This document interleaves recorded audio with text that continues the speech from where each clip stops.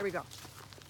Hey, look at, here we are. You get to see Kathy and I, but you don't get to see the dogs. I'll do a turnaround, Kath, so everybody can see our cute little pooches. Kathy's got two adorable little poodles, and of course everybody knows Finny.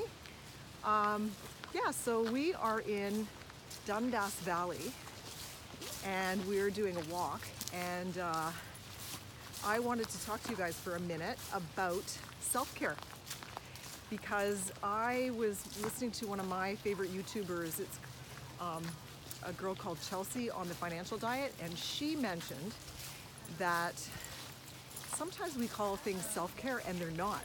They're like self-sabotage. And I thought, oh my God, that's so true. So, Kath, what do you think? What do you do for self-care, Kath?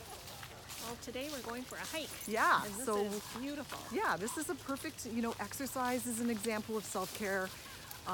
What isn't an example is, laying on the couch and doing Netflix for the whole night with a bottle of wine. Now, are you going to do that once in a while? Sure, why not? But don't call it self-care. It's more like rest and relaxation, or maybe self-sabotage or self-indulgence. I don't know. Anyway, sometimes we're going to choose to do that, and that's cool. But if you're interested in doing self-care, I'm suggesting that you choose something that is actually self-care, like doing food prep. Here's a little caveat. I think real self-care sometimes has a difficult part to it. So it's not all, indulgence. Self-care sometimes means working out when you don't feel like it, or doing food prep so that you can have a healthy week. Meditation. Right, exactly, Kath. Meditation. What else can we think of?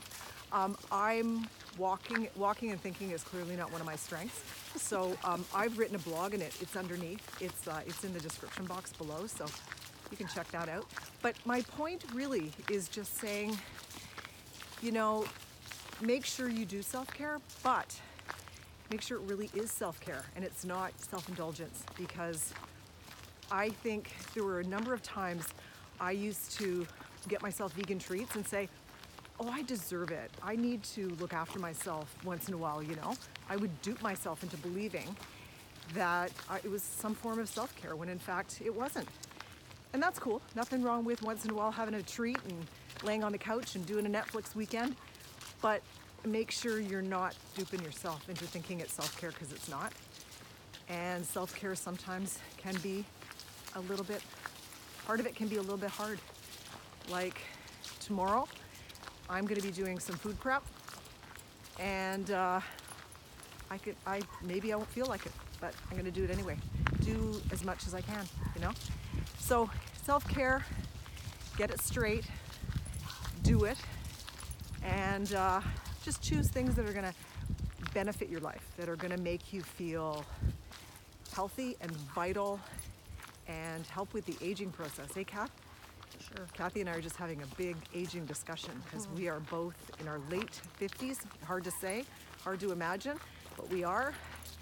And we want to, move into those 60s feeling energized and healthy. And that's going to require self-care. So anyway, hello from Dundas Valley, and don't forget to do some self-care today.